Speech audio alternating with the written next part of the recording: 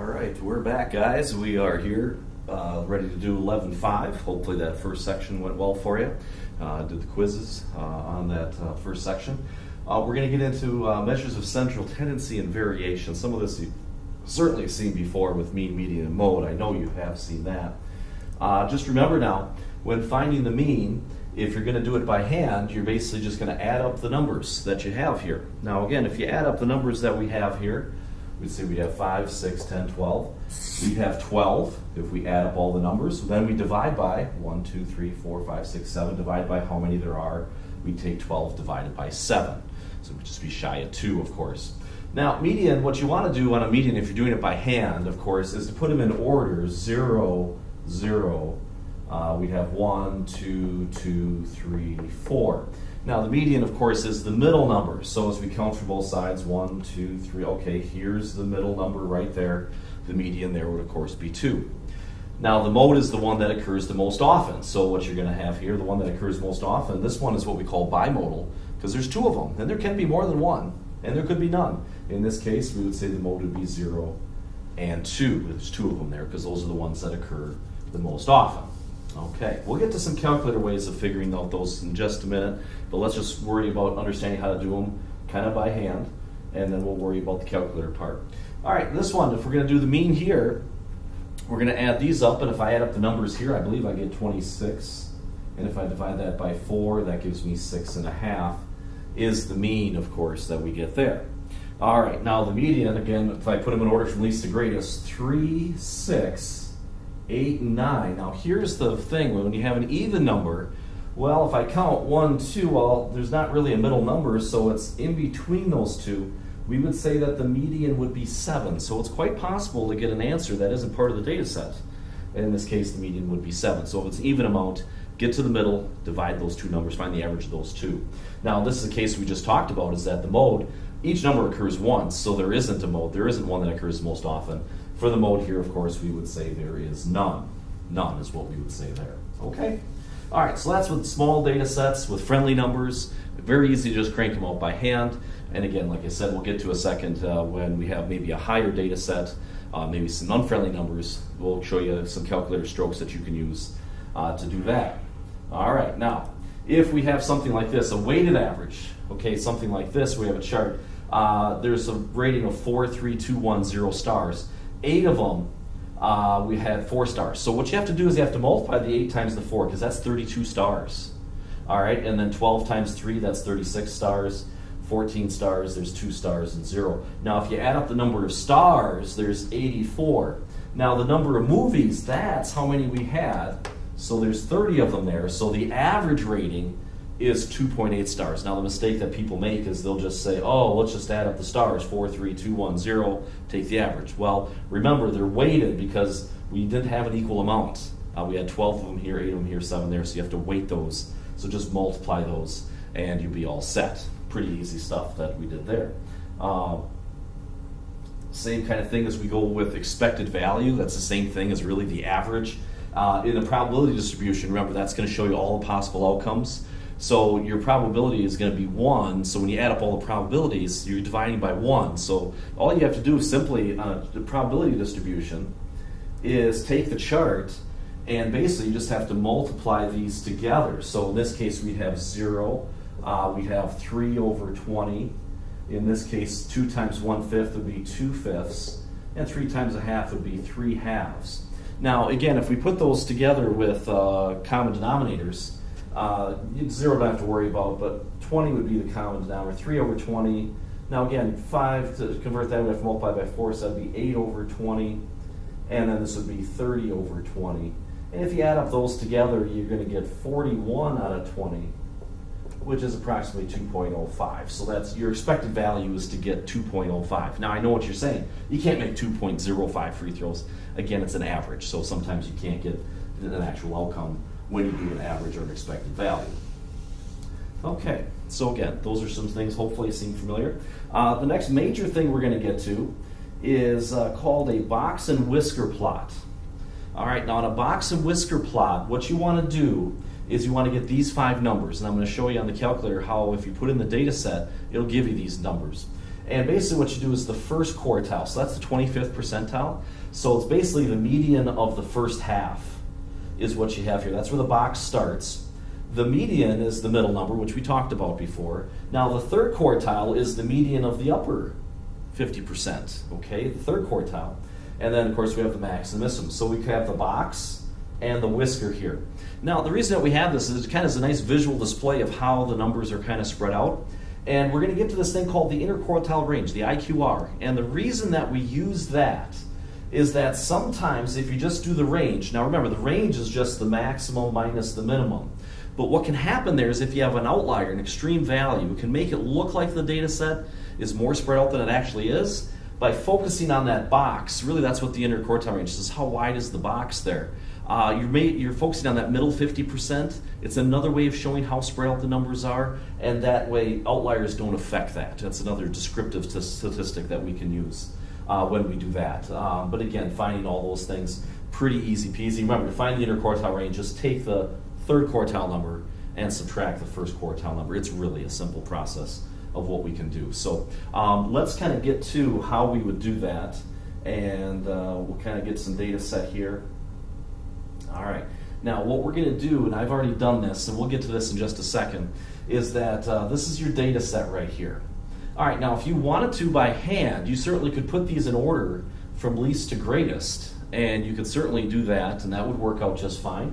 Let's just do that really quickly here. Let's do a 4, all right, and then we have a 6, and another 6. I might just cross these off as we go just to make sure I don't, oops, see, I already missed a 5, so let's put that, I gotta put them in order. So we gotta go 5, 6, 6. All right, then we've got a 7. All right, then we got a couple of 8s. All right, then we got a 9. And then we end with a 10. Let's just count up 1, 2, 3, 4, 5, 6, 7, 8, 9. 2, 3, 4, 5, 6, 7, 8, 9. Perfect. So now what you can do is you can do the median right here, okay, because we kind of know right here that 4 is the minimum, 10 is the max. That's pretty easy. Now the median here, 1, 2, 3, 4. Okay, so 7 is your median. All right, now what you're going to do here is you're going to find, don't include this point now, just go ahead and find the median of the first half. Well, that's going to be right in between here. That's going to be 5.5. That's the first quartile. And then in between here, we got to find this number here. It's 8.5. That's going to be the third quartile. All right, so if we make a box plot, well, yeah, make a number line first. Now, when you do your number line, a lot of times I'll provide one for you. You'll have to pick it out, so not a big deal. You won't have to sketch it out. But again, I would start with here. Let's just go 4, 5, 6, 7, 8, 9, and 10. Again, if these were bigger numbers, more spread out, you could always increment these by 5s or 10s. Again, always make sure you have an equal increment so that way you don't have a distorted picture. All right, so I always start with the box first. We're going to go 5.5 to 8.5. And there we go, right there. The median is at 7. And then your whisker goes out to the minimum, right there, and goes out to the maximum right there. And there's a box and whisker plot. Now, if we were doing the interquartile range, we would just take the third quartile, which is 8.5, and we would subtract the first quartile, 5.5, meaning that the interquartile range is 4, which means, yeah, we're not too spread out here. 4 is the range of the middle 50%. Works out pretty nice. Okay, now again, we can get these same numbers, and again, when you're saying that, you're like, oh, yeah, what if we have a large data set, or a lot of times numbers that aren't so friendly, can we use the calculator? Well, of course we can. And so let's go back. I'll go back to my computer here. Let's get the calculator out. We'll kind of walk you through this. This is kind of a little slick process. Yeah, I don't think it allows me to hit this here. Let's see. No. All right, so I'll turn that off. I'll be right back to my computer. I'll talk loud so you can hear it.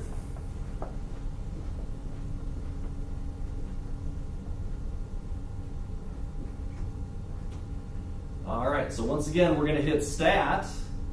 All right, and Edit. Of course, I've already typed in the numbers. Just put them in List 1. Just put all your numbers, your data set right in here. All right, and then you're going to go back to Stat, which we've done before, you know, and then go over to Calculate. Now, remember, we used this before when we were doing regression, but look here, one variable stats. That's what we need to find. All right, so now as we move forward, it's telling us which list. Yeah, it should be L1. We're going to calculate that. And there we go. Now, there's all sorts of tidbits here. X with a borrower, that's the mean. That's 7. All right, so when we get down to this later, this little sigma, it's kind of a fancy O as I sometimes refer to it. This is going to tell us the standard deviation.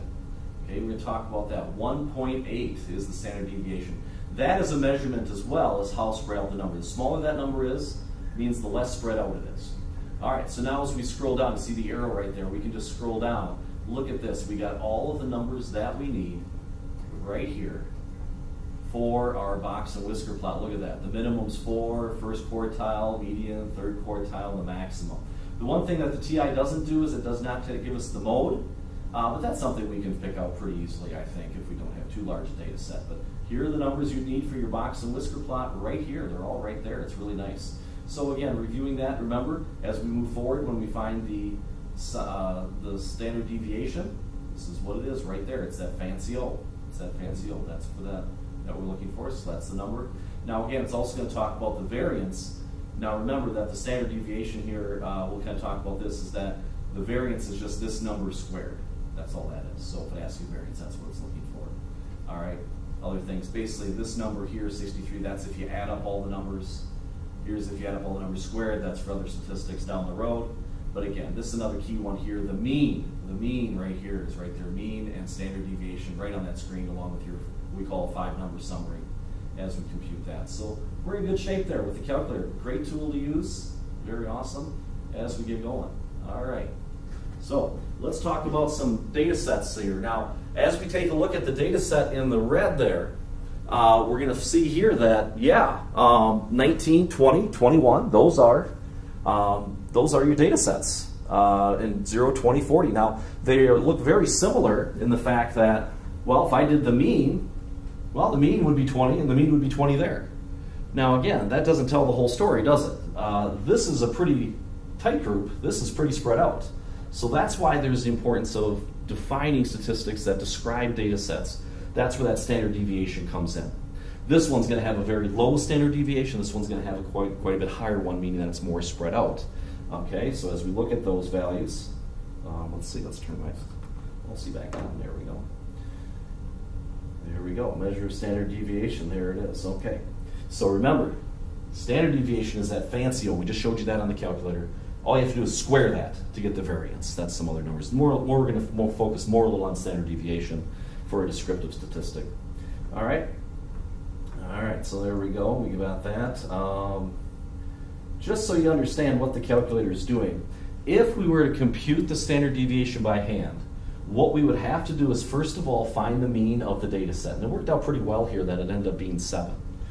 But then what you'd have to do to find how, it's basically finding like the average of how far each number is away from the mean. We do a lot of mean-based statistics. Is that we'd have to take each number and subtract the mean. Now mind you that we have, if it's less than, then we're going to have a negative. Greater than, it's going to be a 1. If they're equal, it's going to be a 0.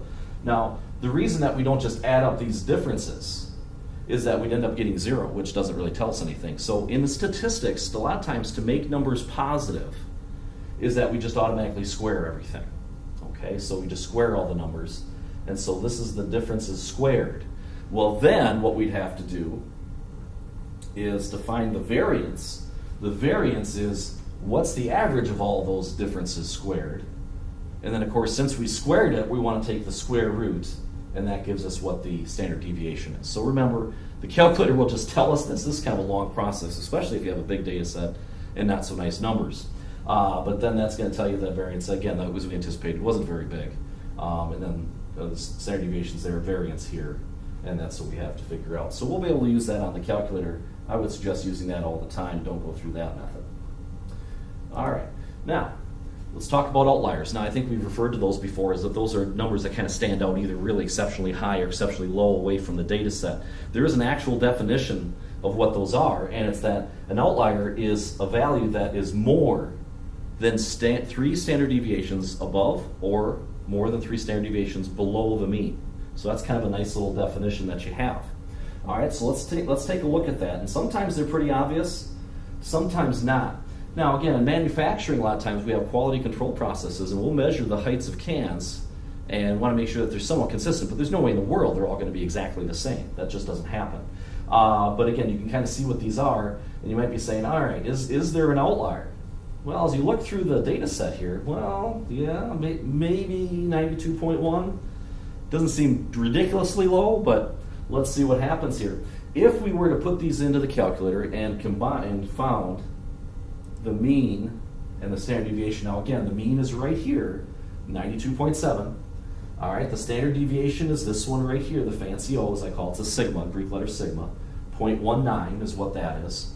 All right, so in order to see what would constitute an outlier, is we're going to take this. We're going to see here. Here's the mean. So we're going to take 3 times the standard deviation. We're going to add that to the mean. We get 93.355. So any number bigger than that is an outlier. We're going to take that 3 times 1.195. That's 0.585. And if we subtract that from the mean, any number that's less than that would be considered an outlier.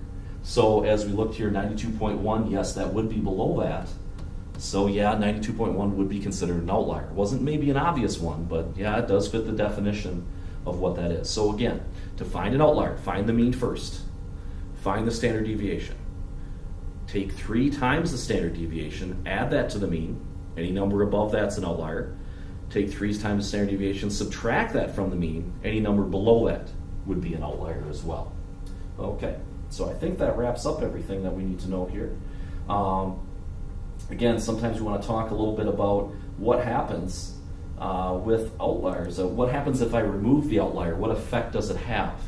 Now the outlier, this one was low, so what's it going to do is it's going to always drag the mean towards it. Outliers pull the mean towards it. So what's going to happen is that if I remove that outlier, so this is with all the data, but if I remove that 92.1, look what happened to the mean. Now it did jump up, not a ton here, but it did go back up because I removed an artificially low value. Okay.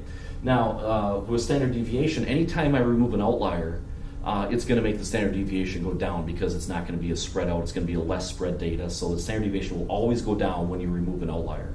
All right. So, but the outlier will pull the mean towards it. So if it's low, it'll make the mean lower than what it should be. If it's high, it'll pull it up higher and make it a little higher. So by removing it, if it's above the mean, it would actually make the mean go down. If you remove that higher outlier, is what happens there. Okay, well that takes care of 11.5. Try the worksheet that we have there. Check it with the key. It's great. And then we'll see you next time for 11.6. Thank you. See you next time.